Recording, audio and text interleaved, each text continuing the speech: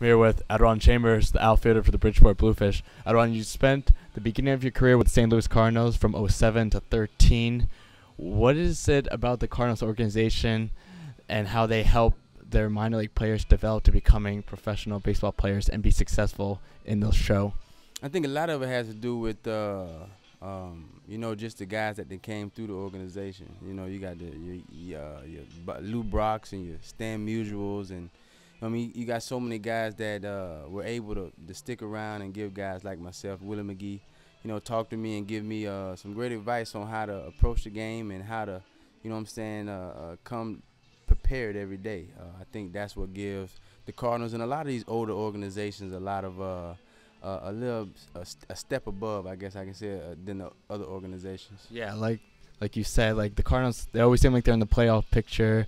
In 11, when you play for them, they won the World Series, and they just always seem like they're in contention for the playoffs. So what makes them so consistent and kind of like an example to the other organizations how to be, consistent? Well, 100% is of how they play the game. My first day when I got there, I kind of felt like I was in the major leagues just because of the expectations that they had for me, whether it was, in batting practice, running down balls, or, wearing a collar shirt to the field, and not necessarily the military style, attitude, but at the same time, they put you, you had to be responsible, accountable, So because of that helped me understand the game and made me study and made me, want to, come to the field and want to learn and prepare myself so I can be a Major League Baseball player. Yeah.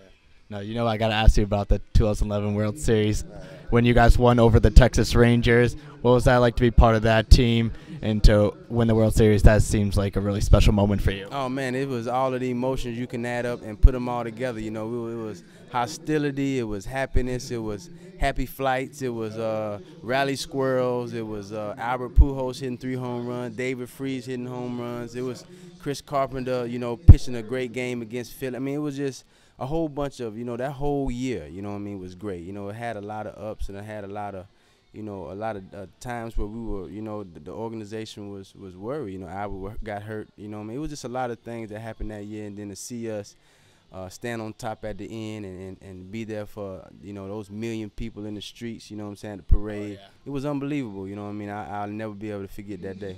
Yeah. Can you talk about like the crowd and the electricity in the stadium for those playoff games in the World Series? I'm pretty sure as a player that excites you and motivates you to, do well. Most definitely.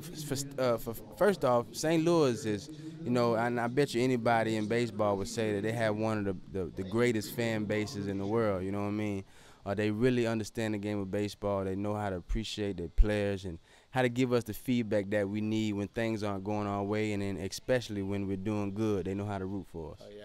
Like you said earlier, you're part of that celebration parade in St. Louis. What is that like to have the city of St. Louis behind you like that and all those fans to come out for you guys? I know I got there in September. I was a September call-up. So being in that parade and having, seeing my name on the side of a truck, or, I still remember the day not Albert Pujols, but Tony Russo, when we had our ceremony inside of the stadium at the parade, and I was a part of that game-winning run that against the Cubs, and he told me that was the greatest game that he ever been a part of. So those moments, those are the moments that I cherish, despite the ring and all that kind of stuff. But it's the moments inside of those times that I really appreciate, and I'm gonna be able to take with me. And I tell my family to this day, I use them as examples, even when I'm out here working now.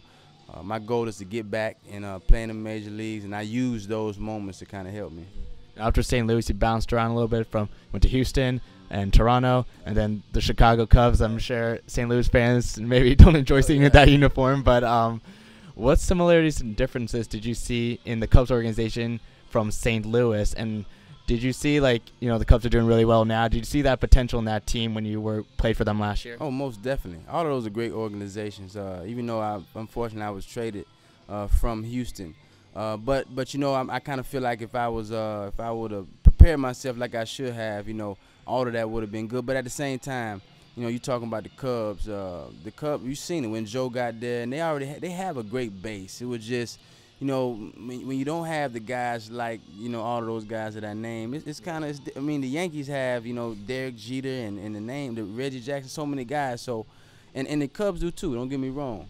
But now they're starting to see that, you know, they have potential. They have life over there too. And having guys like Chris Bryant and Addison Russell and, you know, Lester and so many other guys, man, they're starting to come together and realize, you know, they're learning how to play the game. I mean, they already knew how to. I mean, I'm not trying to downplay none of those guys, but, you know, I remember the day when Joe came in and we had to do a relay, you know what I'm saying, drill. You know what I mean? Things like that, and you seeing it come together right now. Now they're playing fundamental baseball, and it's actually very, very fun to watch. And if I was an opponent on that team, I mean, against them, I would love to play against the Cubs, because you can see that they know how to play, and I always want to play against the greatest, and they seem like one of the greatest teams right now. Yeah. Now, right now you're playing in the Atlantic League for the Bridgeport Bluefish. What is your approach to coming to independent ball for the first time? And, like, what are your thoughts on the talent level in this league? Is it like AAA ball for you in a way? I mean, the crazy thing is it's great baseball over here. I mean, it's a lot of older guys, a lot of guys that never played before, but at the same time, it's a lot. I mean, it's great baseball, you know. And my goal is to get back to the major leagues, and I'm happy to be here right now. I'm happy that they have a league like this, that I can come and work and get my groove back and do what I got to do and appreciate the game more and more, because baseball is a lovely sport. You know, sometimes we can feel like slaves around here, but at the same time, you know, what baseball has to offer has a lot more to do with, you know, self-control, your relationship with the people that you don't even know. You know what I'm saying? I love the game of baseball, and baseball has given me the opportunity to be a man, giving me the opportunity to help my family, and giving me the opportunity to be around some great people that have become my friends and family for the rest of my life. Yeah. Now, you're 24 when you're in the World Series with the Cardinals. You're 29 now. Right. Do you think you're a better player now? Maybe better's not the right word, but maybe a more mature or knowledgeable and experienced player compared to when you first got up to the big leagues? Oh, most definitely. Most definitely. And I think that I remember one of my Dan Radisson, he used to tell me all the time, man, it's going to take about 2,000 at-bats in the minor leagues to get to the major leagues. And ironically, he was right. I always thought I was a major league ball player when I first signed, but the time that I've been able to experience, you know, through A-ball and AA and AAA, man, it has really helped me develop in becoming who I am today. So most definitely, when I was 24, I might have been able to run a little bit quicker or faster, but today I would take the knowledge today over anything, and wish I was able to apply that when I was 24. But I appreciate it now, and it's helping me to be a smart ball player and continue to develop. Yeah. Final question for you.